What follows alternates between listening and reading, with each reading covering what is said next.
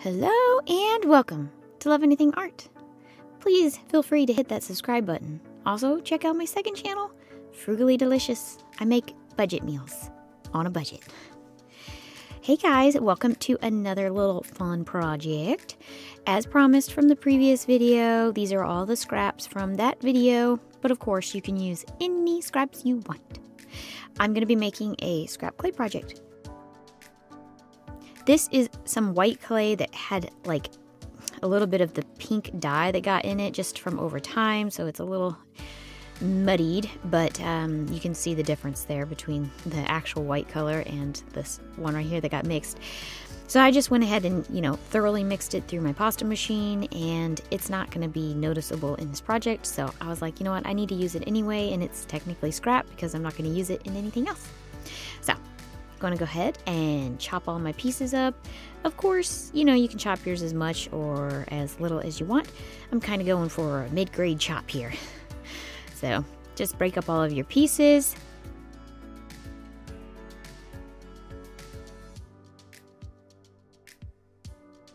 I'm going to be using some purple paint, just a preference here. That's just what I wanted to use. You can use any color you want.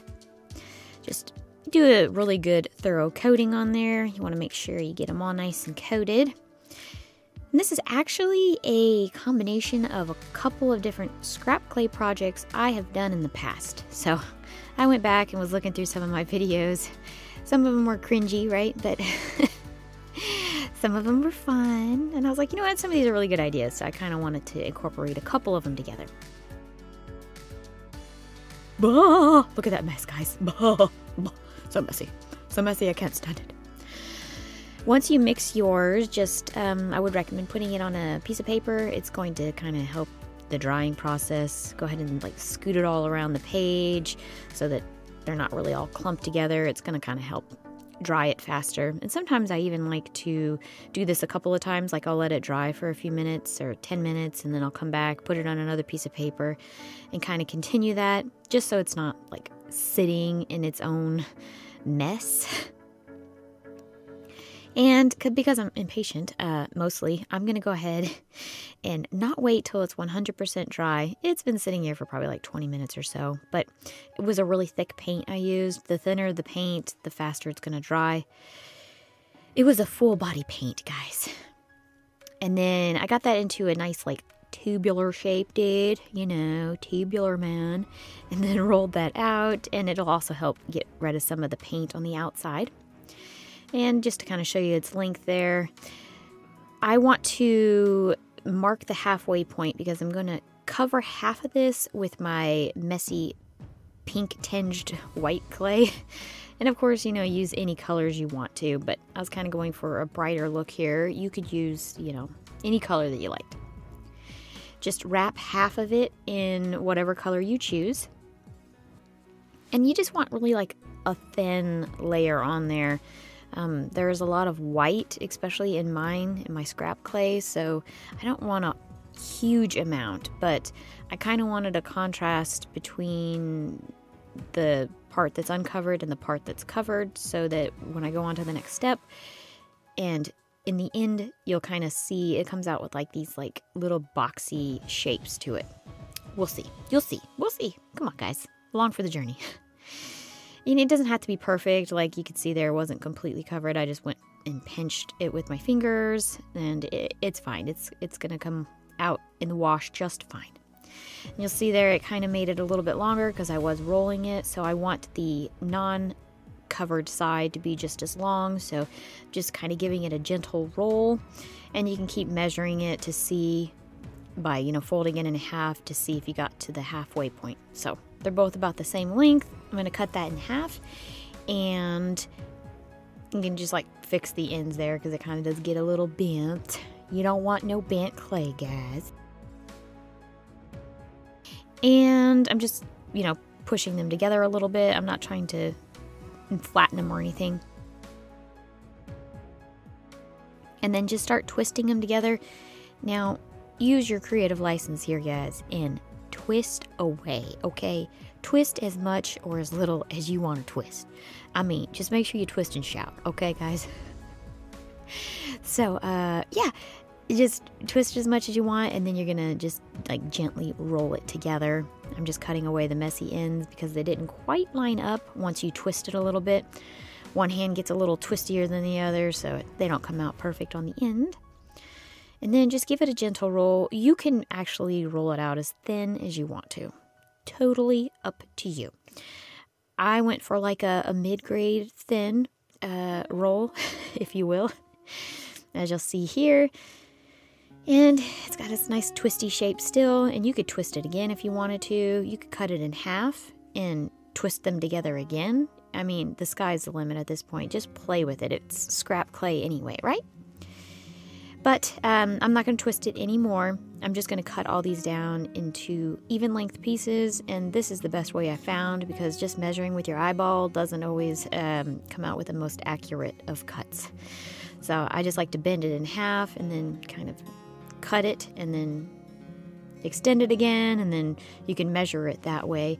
So I'm just going to kind of briefly show you all the times that I cut it. So if you are following along and want to kind of duplicate it to pretty much the T of what I'm doing, then this is for you. And I'll end up cutting it one more time. They're kind of cute all scrunched up like that. They kind of look like little candy canes. Candy canes. Do you guys ever have those days where, you know, you just can't kick your backside into gear? Yeah, that was today for me. Like, I'm just dragging my feet through all of it.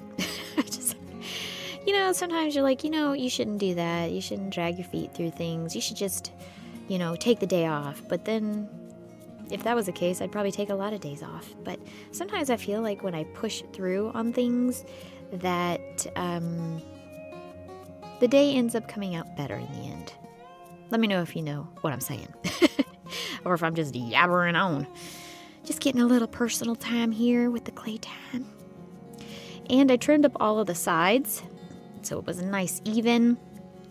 And at this point, you can kind of cut it however you want to. I'm going to cut it down the long side, but this is the short side. You could cut it into thick pieces and then lay them out. This is the other side. And you can even just cut the clay in half if you've made it really thick and just fold it over and like make it a mirror image of itself pretty much. I mean, you could totally do what you wanted to at this point. But I'm going to cut it into like little strips, but making them kind of thick. So I do like to measure it out before I cut because I feel like that just gives you the best measurement. And I do want it to be thick enough so when I lay it on its side that it's thick enough that I cut out my clay and it's not like super thin or flimsy. So just visualizing that and then cutting little hash marks into the side of the clay so that if I mess up, I can just make new hash marks. And then you can go back and make your official cut into the clay. Ah, it's so satisfying.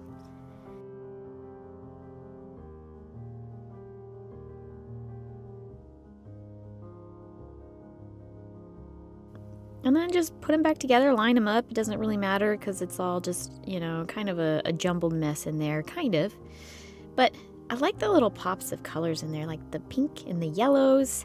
It's like a neon yellow and neon pink look in there. So, I don't know, it's kind of fun. I just lightly burnished it all together, and I didn't really change the thickness too much of it. So, this is it. It kind of like reminds me of like a newspaper cartoon clip. I don't know if that makes sense. Like a color newspaper, of course. It's not black and white. But I can almost see like little creatures in there or like little faces. I even see like a little cat face in one of them. Maybe that's just me because I love cats.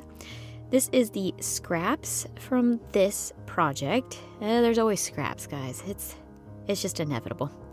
So I mixed it up and I made this pretty purple color, and I do have a color box that I put all these in and I just use them. And these are the shapes that I cut out. Super simple, but I don't know, they're kind of fun. What do you think?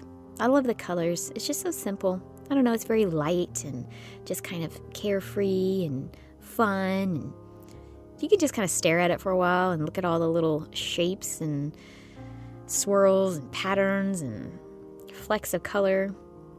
I like the way this looks too. I'm really into the like teardrop shape lately. Well, that is the end of the video. I hope you enjoyed this little tutorial of using some scraps. You know, get your scraps out, guys, and start playing along. I appreciate each and every one of you. Thank you so much for watching. Bye!